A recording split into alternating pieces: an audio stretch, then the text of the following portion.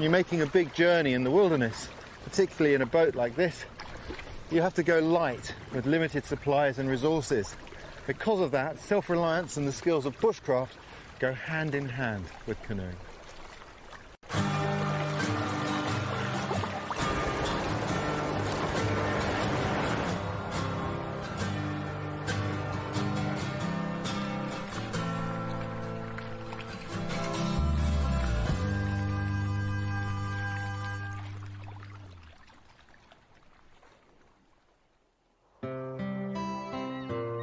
This is the Mismatched River in Canada. Today it's a majestic wilderness river in one of my favourite of all environments. But 300 years ago, it was an arterial trade route that helped fuel the fur trade and put the country of Canada on the world map.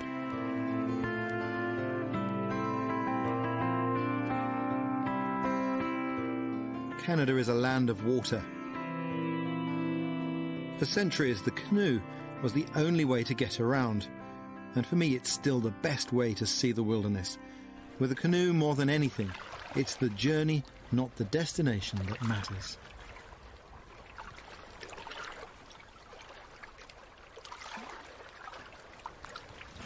I just think it's fantastic to come out into a place as wild as this. There's so much interesting wildlife to be had here, but there are also the occasional opportunity to surprise the cameraman, who in this occasion has to face towards me, and he can't see that behind him, I just turned the boat around, there's a moose. Fantastic.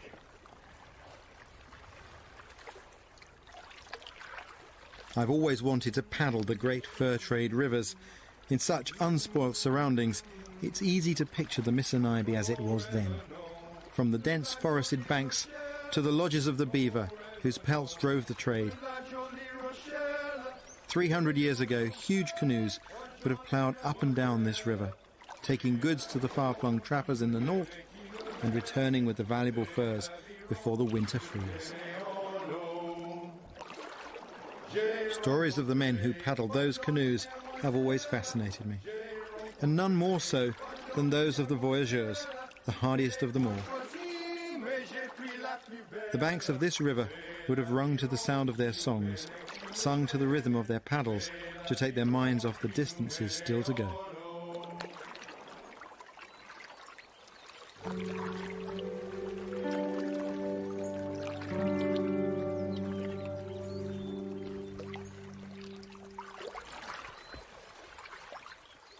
In the spirit of the voyageurs, I was paddling an old-style traditional canoe, a cedar and canvas prospector. The natural materials seemed to suit this place. Everything felt right, from the grain of the cedar down to the sound of the water lapping against the bow. But a boat like this must be treated carefully. In serious white water, this is like paddling an eggshell in comparison to a modern plastic boat.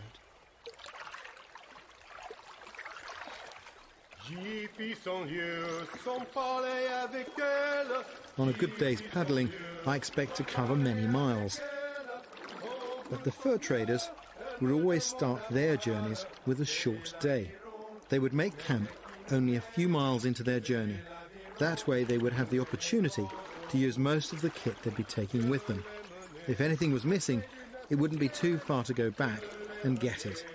It was known as the Hudson's Bay Start.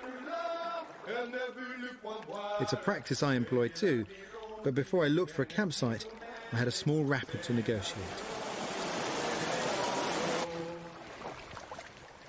The river's picking up speed here. I love that. It's the rapids that provide the excitement on a journey like this, but this wasn't whitewater rafting. These canoes are open, and you need to treat even minor rapids with respect.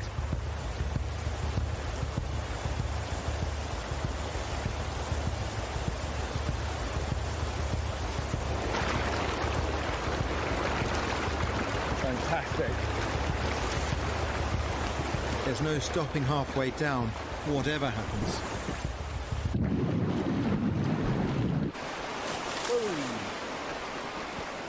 That's why it's essential to carry a spare puddle.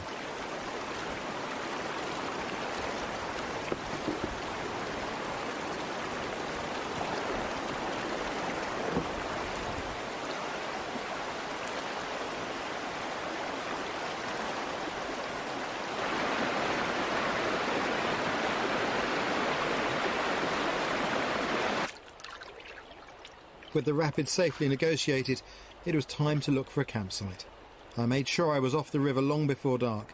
That way I had plenty of time and daylight to iron out any snags. I'd brought traditional canvas kit bags and a large traditional tent, a baker tent.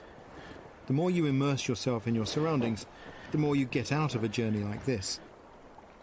This may not look like the simplest tent to erect, but it was more in keeping with the spirit of my journey.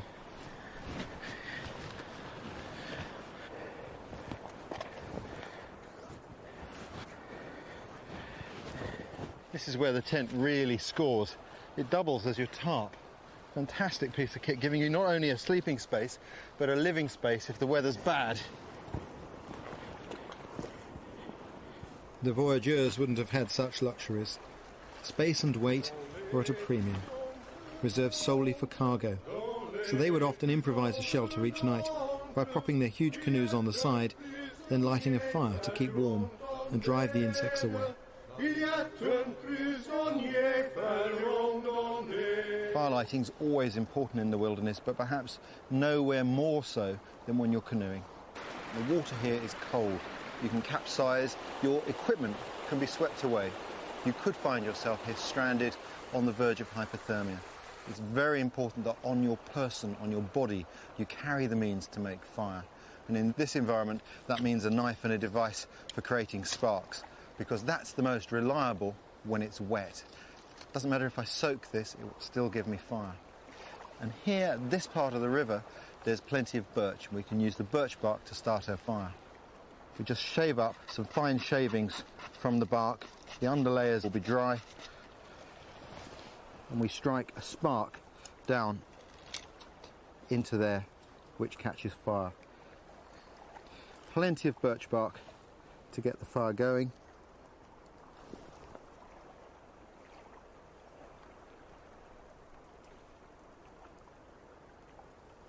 And then small sticks.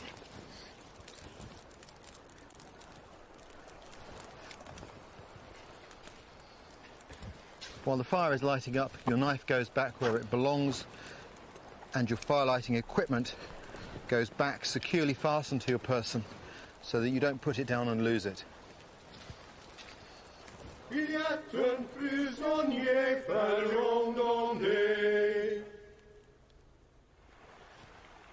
Looking at the paintings of voyageurs travelling through this land, one thing is very distinctive, and that is that they used a tripod to suspend their cooking pot, and they may have carried with them a chain, or they might have done what I'm going to show you now.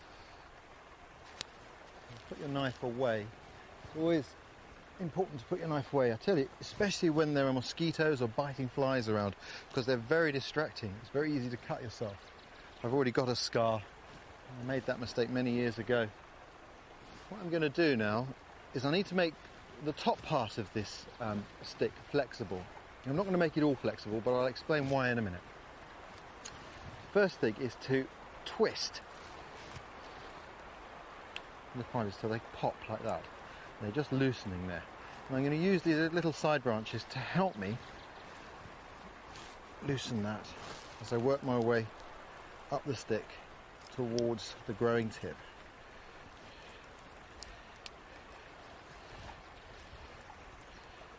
Once I get up here, I'm going to make like a crank and work back, softening the fibres as I go, like this, and making it into what's called a withy. These are incredibly useful, and they grow back, so I'm not destroying a tree, I'm just removing a small part. And I'm going to take that down to within about a hand's breadth of this fork, so that I end up with a hook on the end of this stick.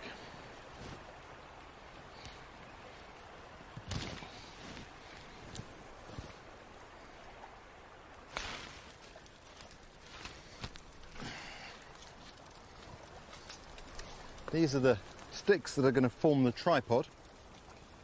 And using the top of these withy that I've softened, I'm going to form a clove hitch.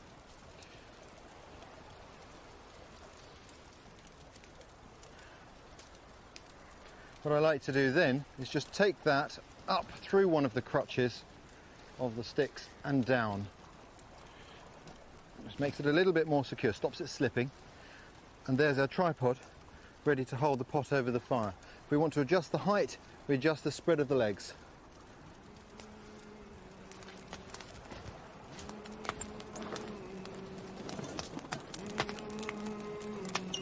It's easy to romanticise the life of the voyageurs, the outdoor life, singing songs as they paddled, the camaraderie and the massive celebrations when they returned to port. But they would rise before daybreak and paddle for 18 hours a day, resting each hour just long enough to smoke a pipe. The pace was relentless. They were expected to paddle at 45 paddle strokes a minute.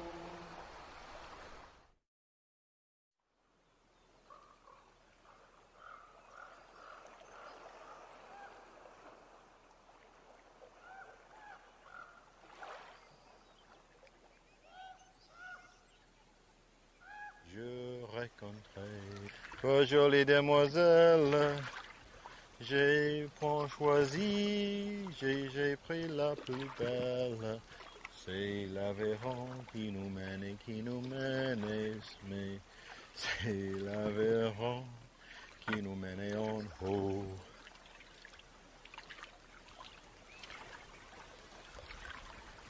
Beautiful, beautiful day. I think the canoe is the most magical way to see the wilds, to get close to wildlife. You really are communing with nature when you travel in a canoe. I really enjoy it. I think that it's also a great panacea for the world we live in today. You know, when you paddle a canoe, you have to learn to move at the pace of the water, and almost the sooner as you accept that fact, life becomes so much easier and simpler.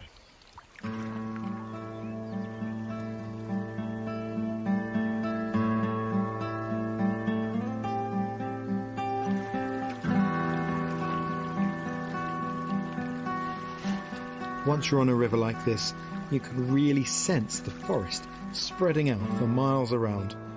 The river is the artery that links it all together, one immense natural entity.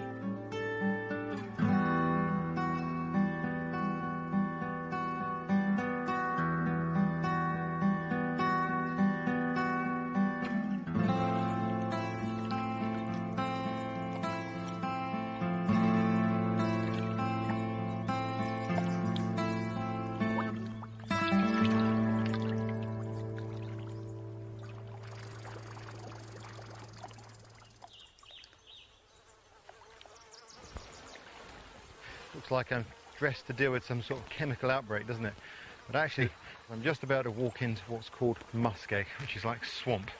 And that is a very good place to find dry firewood. But of course, that's the breeding ground for these billions of insects that populate this area during the summer months. Black flies and mosquitoes plague every warm-blooded creature around here. In the 1950s, the Canadian government carried out tests and discovered that an exposed forearm could be bitten 280 times in just 1 minute.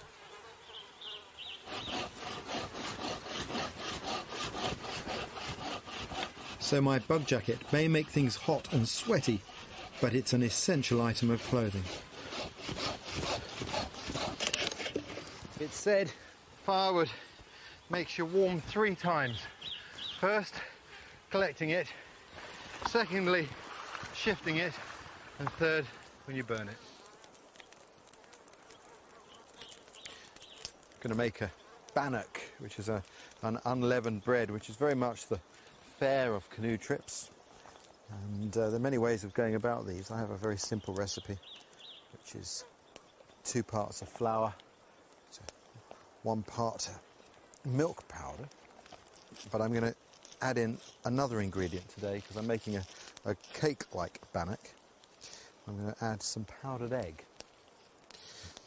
Unleavened breads like this, breads that don't involve yeast, are very much the fare of the Canadian backwoods. The voyageurs used to make something similar they called galette, and there are descriptions of that containing everything from the dirt from the cook's hands to dead flies. If I was to make one of those today, I'm sure there'd be a few dead mosquitoes in there. But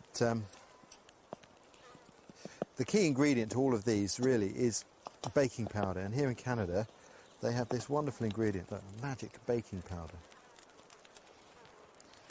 And that's all the basic ingredients. Oh, there is a dead mosquito in there too. I think it's only fair enough I get a chance to bite them back.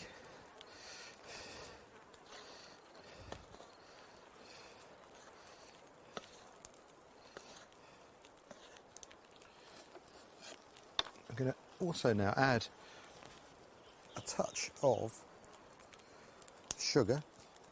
I'm using brown sugar because I think it gives much better flavour for this sort of outdoor cooking. And when you're on the trail, flavours become very important to you. Some raisins. At the end of the day's travel, you know, drying yourself off, getting the fire going, getting a brew on or a meal cooked is actually rather nice routine of the day, something you look forward to. And it's one of the nicer aspects of this sort of travel, really.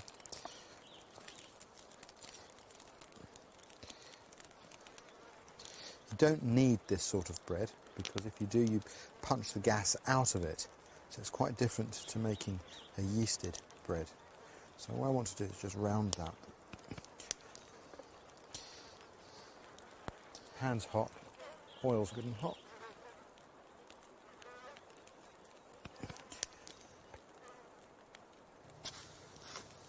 Push it down to spread it within this pan.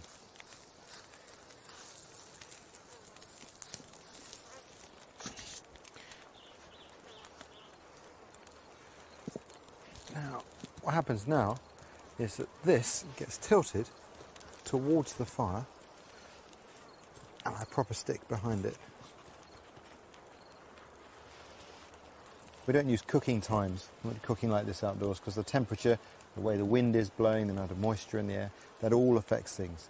So things are cooked when they're done.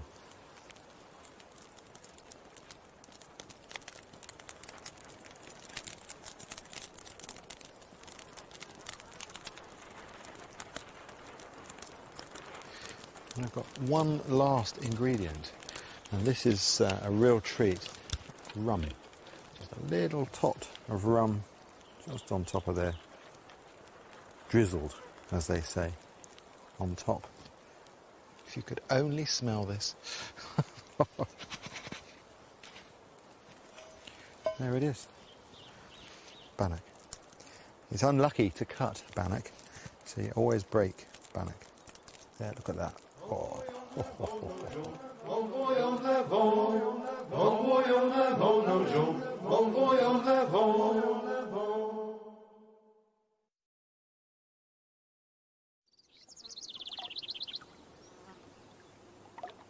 It always takes a couple of days to settle into the journey. Muscles need to acclimatise to the demands of paddling, and the body and mind must adapt to the river. Once you've tuned in, you can paddle for weeks.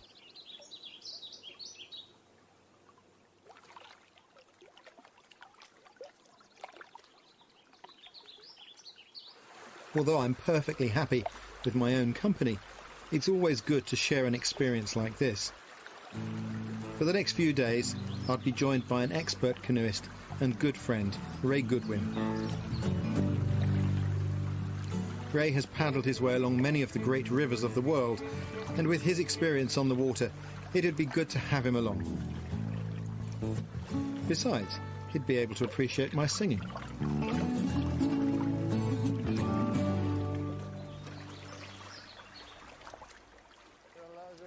Rochelle, je rencontrais trois jolies demoiselles. Qui nous mène, c'est l'Aveyron, Oh, qui nous dear. mène en haut. If you time the comment to the song perfectly, you're going to just distract me. You're doing it too soon. I've seen these rocks. Je rencontrais trois jolies demoiselles. Je rencontrais trois jolies demoiselles. It's a nice pace of life. Yeah, You really do start to feel a part of the landscape. You feel the influences, don't you? The wind. you and do. I mean, a lot of the time I like to travel light and very, very fast. But there comes a time, and I'm really going to have to make the room to actually do trips like this, where being in the place is as important as the actual destination you're heading for. Absolutely. C'est l'Aveyron qui nous mène, c'est l'Aveyron. Something like that. I can't remember. I'm not going to understand. You just keep going. Mon revenons de la jolie Rochelle. Very nice.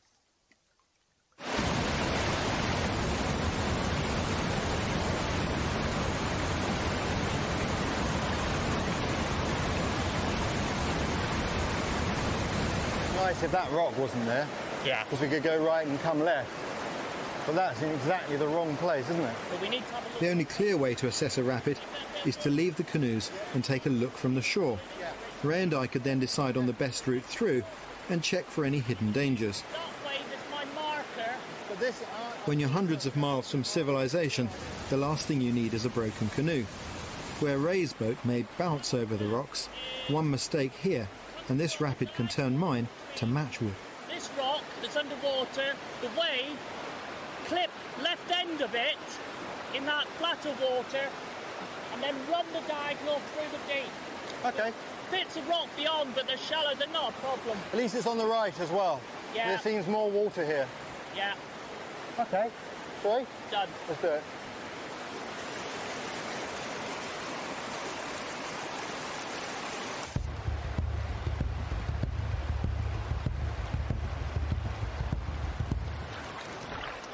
It was great to see Ray in his element.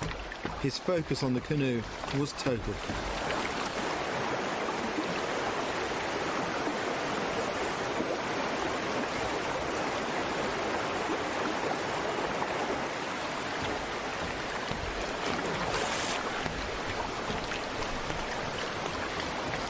That was nice.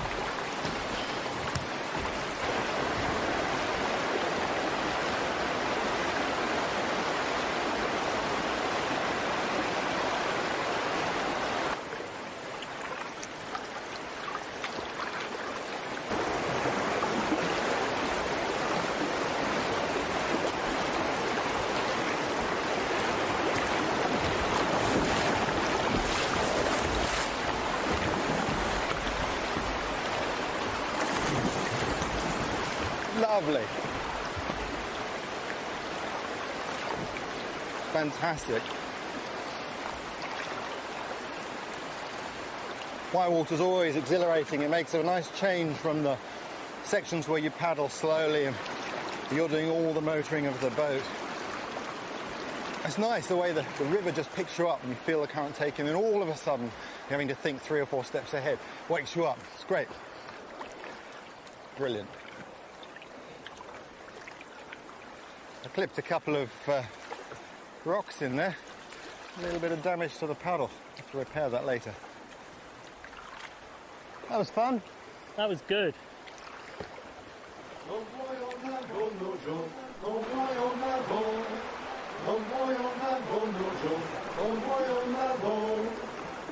Voyageurs would have run as many of these rapids as possible.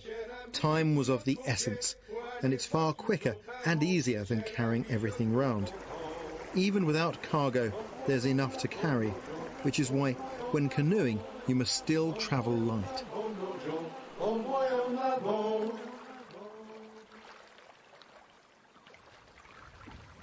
Ah, no song. I think it's your turn to sing. No. Go on, no, give us a no, song. no. Most of those that know me wouldn't even dream of hearing me sing. Probably just as well. Very much so. The thing about this section that I like is we keep getting little rapids and little riffles to push us along. Too much of the flat stuff and you have to start working. I don't mind though, because while I enjoy the white water stuff, that's not what the canoe means to me. I think of the canoe as a vehicle, as a means to get me here, to see the other things, really. These riverbanks here, we have all these plants. Yeah. This is a habitat that's virtually missing in Britain. You know, we've so tidied up our rivers, we've forgotten what wild rivers are like. When I come to somewhere like this, it always makes me think of what we've lost.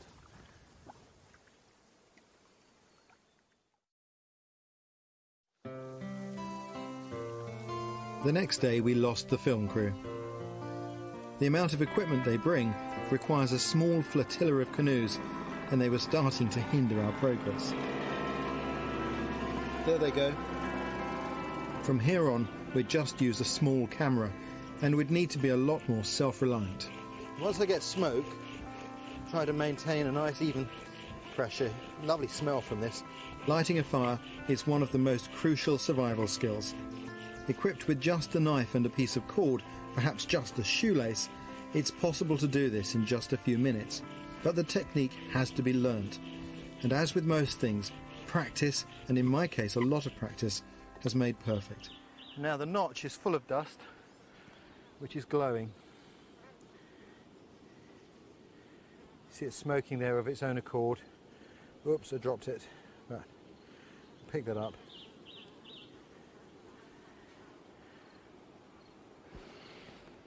And add him to the tinder that we've prepared, like so.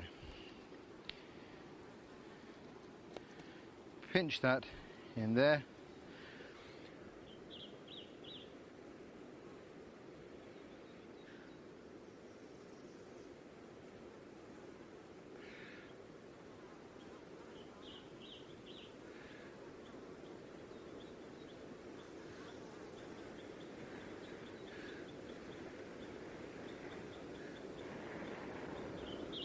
And away we go. Okay? And of course that then we can take to our birch bark, and there's our fire.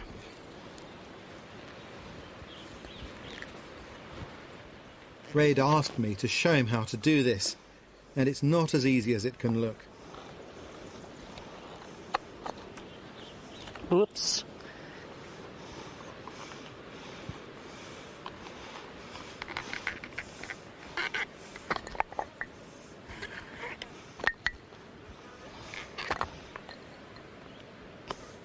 Frustration.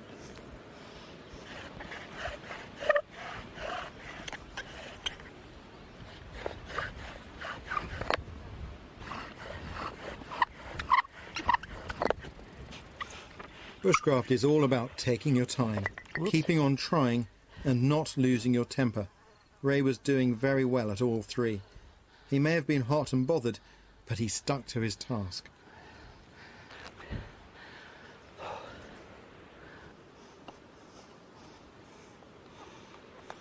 Okay, here we go again. When I teach this technique on courses, I can easily tell who will succeed and who will not, because more than half of it is in the mind.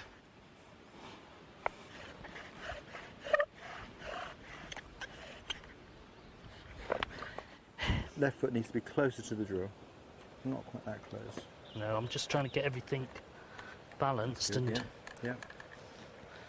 Everybody feels this the first time they do it.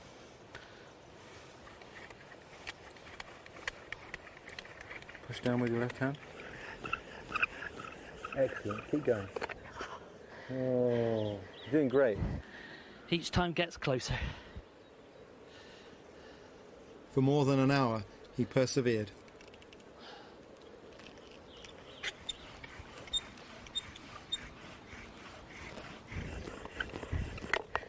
I thought it was going there. That's the best yet. And I'm not going to say anything this time, but when you get that going like that, just maintain it.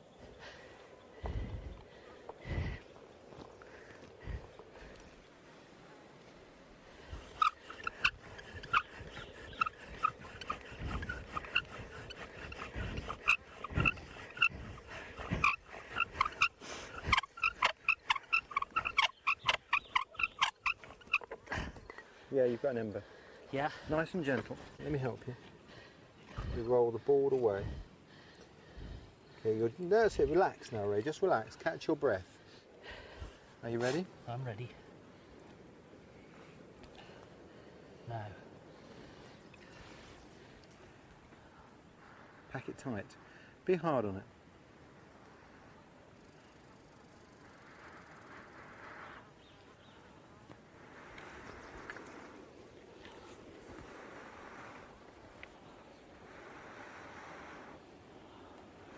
Not so close to your face.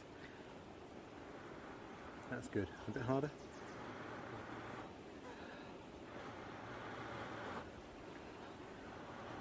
Away from your face or you'll drip on it.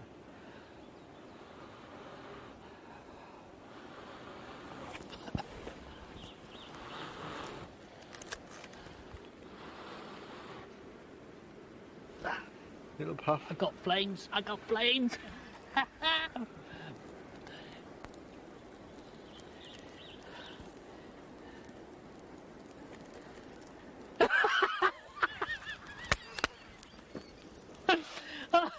Houston, we have fire.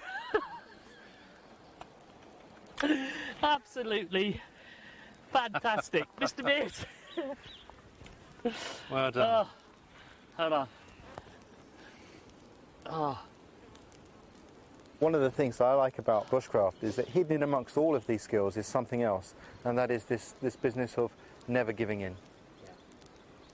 And I think that's what these things teach. Then it's not just about lighting a fire on the ground, it's about lighting a fire within.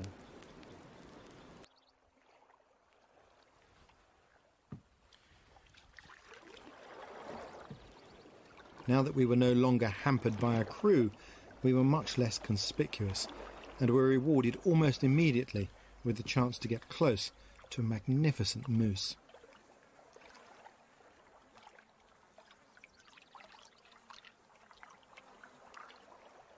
By using a particular paddle stroke called the Indian stroke, we can move absolutely silently.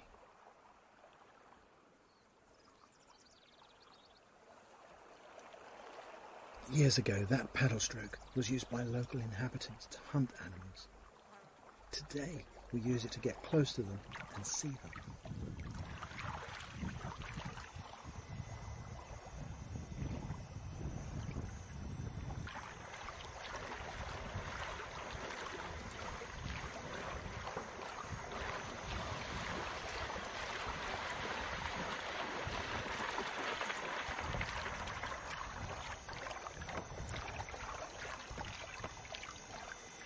A canoe is the most natural way to travel. So silent, so serene. No wonder animals accept your presence so readily. With our camp established, I went a little way upriver to see if I could see some.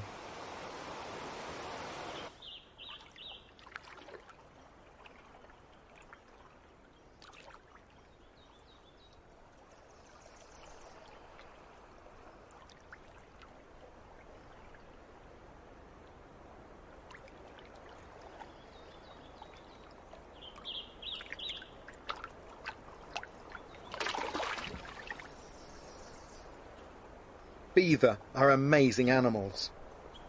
It's hard to imagine, but there was a time when there were so few beavers on these rivers because of the trapping that the Hudson's Bay Company actually had to employ engineers to build canals and dams to keep their canoes running because the beavers had been removed who maintained the waterways. The demise of the beaver continued up to the 1930s. It was then that a half-breed Indian known as grey owl set about bringing the plight of this animal to the attention of the world. Grey owl lived out in the wilds where he was inseparable from the beaver. He was a prolific writer who captured the essence of life in the wilderness and the plants and animals that live there. His book sparked imaginations all over the world. One of the most popular, Tales of an Empty Cabin, was typed up by a family friend called Margaret Charcot. He read stories to us and say, how does that sound? And with him reading the story to you, it didn't sound the same when you read it yourself. It wouldn't have the expression in it, the prose through it, that you would pick up when he would read it to you. He wrote all night and slept in the daytime, when the beavers did. He was on their timetable. He was so in tune with the beaver that he even shared the log cabin he lived in with them. It was very rough, and the floor, of course, was quite muddy because the beavers were in and out all the time. And the table, part of it was chewed a bit.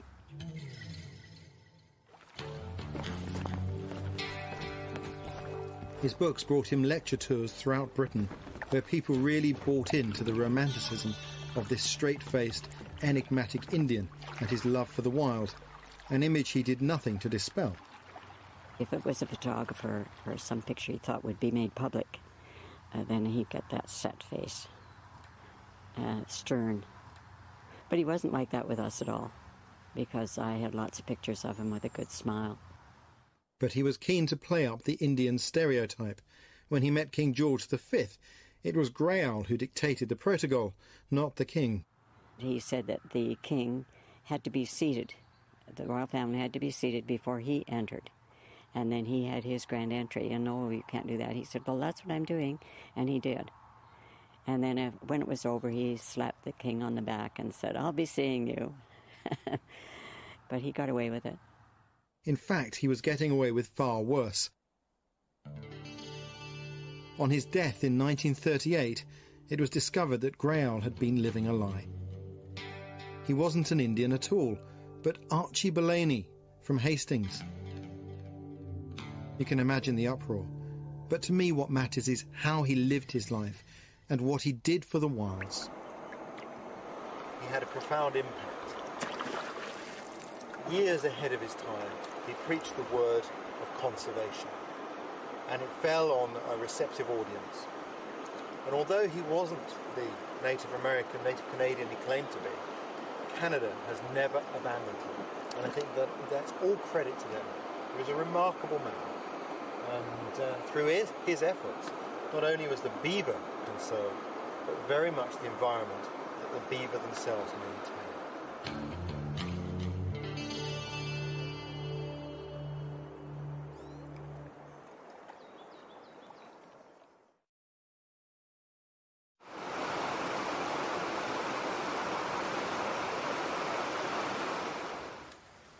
The next day we decided to stay put. It's good to take the opportunity to clean your kit and catch up with admin, running repairs and the like. Oh, that is better. Oh. And it was a perfect opportunity to involve Ray in a bit more bushcraft. Ray, you've seen me use this saw to collect firewood, but this morning it's going to take on a different meaning as a thing to take with you on a canoe trip. Obviously a folding saw is convenient because it's safe and easy to transport in the canoe.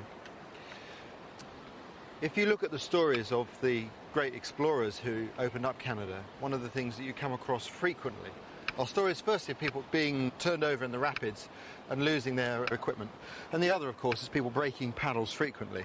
I think one of the key skills if you're making a canoe journey is being able to replace a paddle if it gets lost or broken.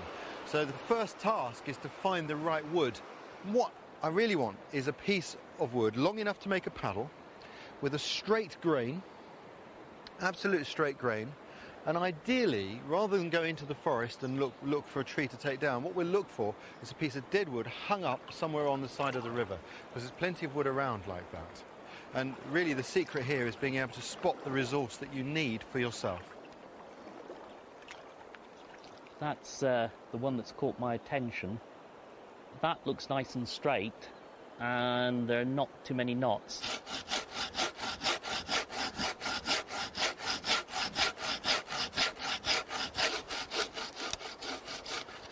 I'm very conscious of not breaking the blade. Explaining that to Ray wouldn't be so much fun. A forest like this is full of useful resources, particularly for food and for medicine. Key is learning to spot them. This lichen, for example, here in Canada, they often call this old man's beard. And this contains an acid which can be used as an antifungicidal. You can boil this up and use that to treat athlete's foot. It can be a handy thing when you've been in canoe boots for a month.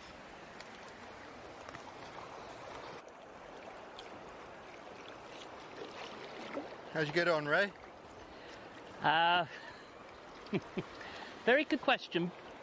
Have I got a paddle or have I got firewood? Well, I'll give you one answer. You got the right wood. Well, I couldn't get the smell. It was the look of the thing. So I'm pleased with that. Now, I imagined that when you looked at it, you saw this fault line. I thought Yes. that would be good to split on. But if we split there, we end up with this curve in the wood. Okay. What we want is this nice straight section here, this side. And I think if we split through there, we will get that.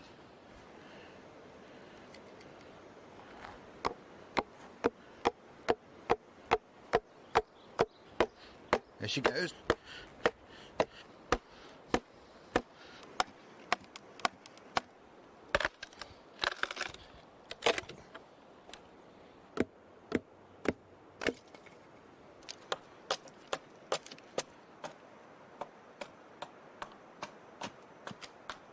Charcoal from the fire made a useful pencil. And we'll just mark now the outline from this existing paddle. Of course, if you didn't have one, you'd have to guess, wouldn't you? So what we've got now is a line that we can cut down to and actually start to shape the handle there, maybe.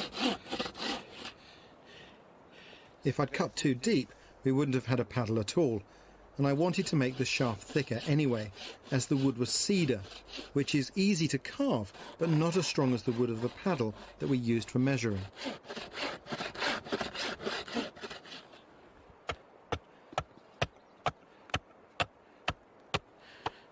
I can't stress enough how much easier tasks like this are with the right equipment, well maintained.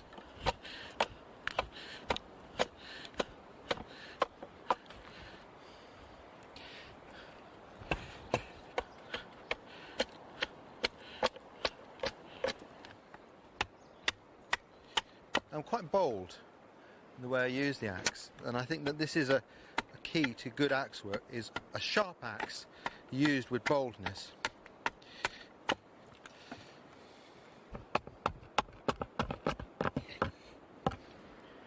This is how, this is how paddles were made once, in the old days. My own feeling, you may disagree with me, but I think if someone's going to paddle a canoe on a wilderness trip, they should know how to do this. I don't, because I think it's definitely a skill I would like, but at the end of the day, I carry a spare paddle. Everybody I paddle with carries a spare paddle, but I just love watching that paddle come into existence.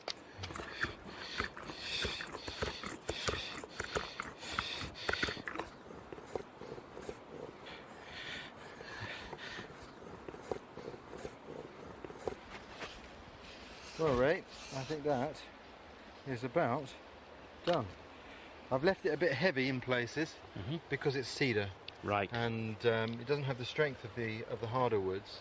You'll feel it's even a little bit flexible even now. Yeah. It's a much more delicate wood, but it is very light, and I know you like a light paddle. Very much so. Want to give it a try? Yeah. Take it for a spin. Go on.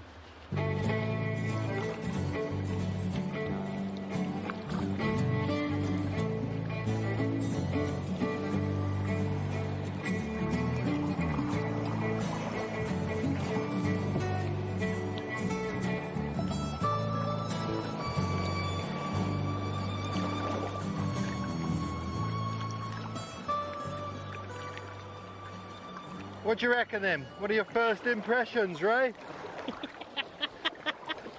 It gets the seal of approval. There you go, Ray Goodwin, maestro of the paddle. I like it. This was a log this morning. After his success with firelighting, Ray wanted to give it a go too.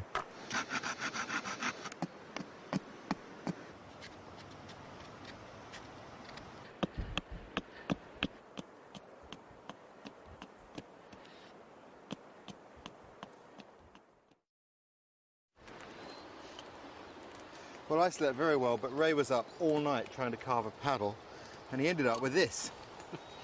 Well, it got smaller and smaller. So he's promised that this is a spatula, really, and he's going to use it to make some pancakes this morning. We'll see. That is going to be the most labour-intensive spatula ever in the history of Bushcraft. Oh dear, oh dear.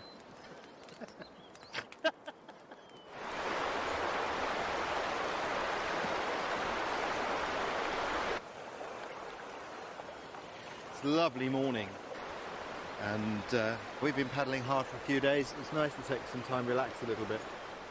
But of course, the voyageurs who came up these rivers, who have a real romance surrounding them, for them life was really hard.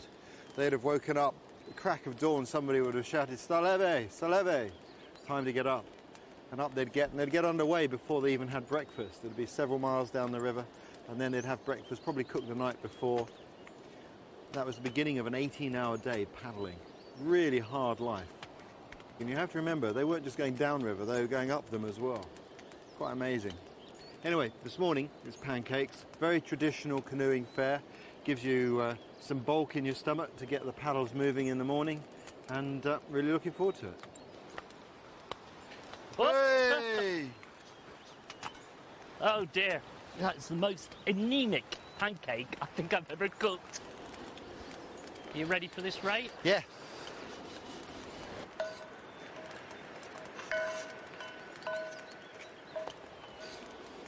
A bit of butter.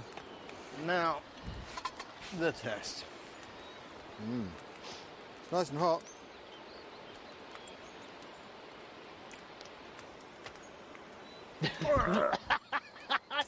Very good.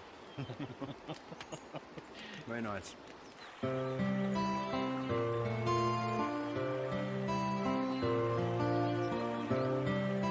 With the pancakes inside us and rested from our day in camp, we were both eager to get back on the water.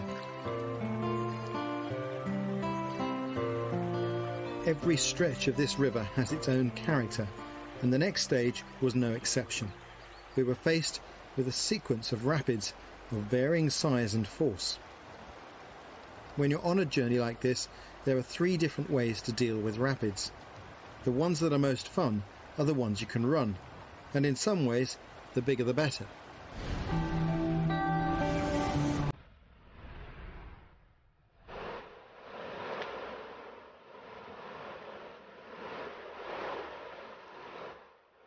This is what Ray loves, the challenge of whitewater.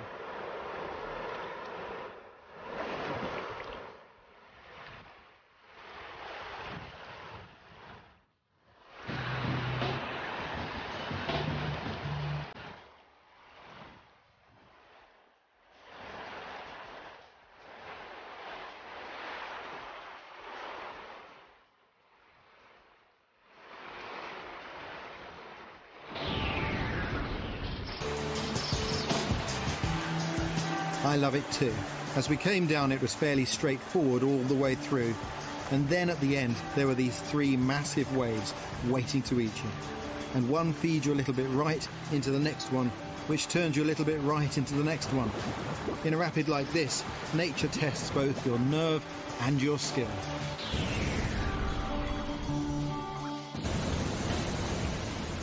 Ray couldn't resist showing off on camera by surfing the wave. This takes expert balance and control. I told you, he's a paddle maestro, and a little bit crazy.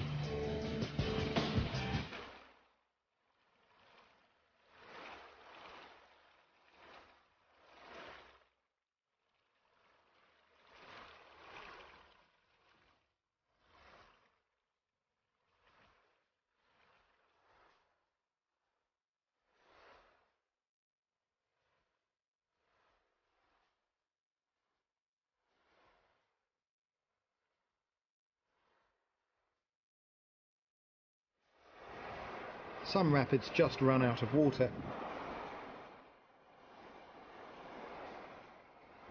I could feel the bottom of my delicate canoe scraping along the rocks. It was time to get out. This sort of rapid requires a process called lining. Basically walking your canoe through the shallows on a line. It can be a bit awkward at times, but it's no real hardship.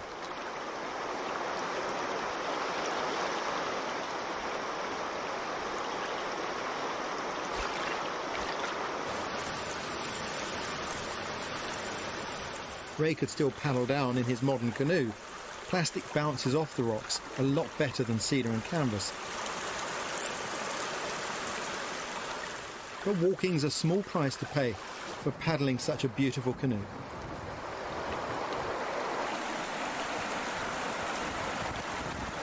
It's not very Hollywood, is it? It's Hollywood making this movie. They have this boat going through the most outrageous rapids head on into them. We come down here, but then we probably have 20 of these boats and we break them. The reality on a wilderness journey is this is all there is. And what you have to do is you always have to put the boat first, because that's your means of getting home. You can have too little water, or of course, you can have too much.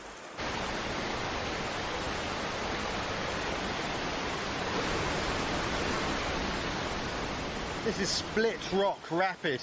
There's no way a canoe will go down that. And of course that was one of the second design criteria of the boats. First, they had to be capable of carrying the loads and negotiating the rocks. But secondly, they had to be light enough that you could carry them past the obstacles they couldn't navigate.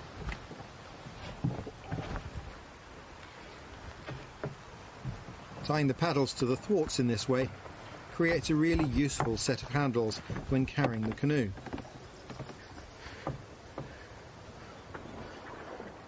This is what's known as a portage, and yes, it's hard work. The voyageurs would have had to manhandle their huge canoes all along here. Some of the portage trails on these rivers are very long indeed. They must have been tough.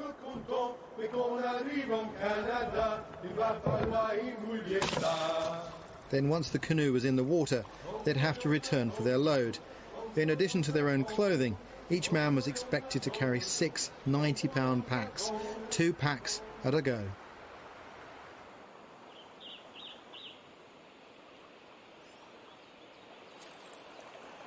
It was time for us to set up our last camp, and the end of the portage trail was as good a spot as any. Each journey finds its own rhythm, and this was no exception. I agreed to catch supper if Ray set the fire.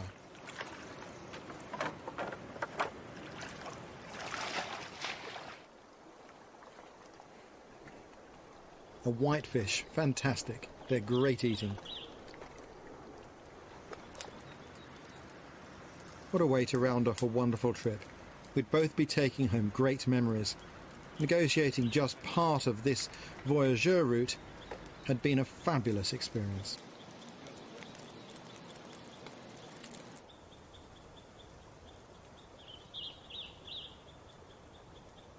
After dinner, it was good to have time to reflect.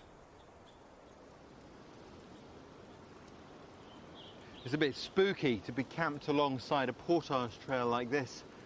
These trails were established even before the fur trade by the local Indian population moving through the forest, and then of course they became the highways for the voyageurs to portage their pieces, 90-pound packs, past the falls. I sometimes think that if you sat here quietly enough in the evening, you could see the ghosts of the voyageurs pass by. Envoyons en avant, envoyons en avant nos gens, envoyons en avant, envoyons en avant nos gens, envoyons en avant.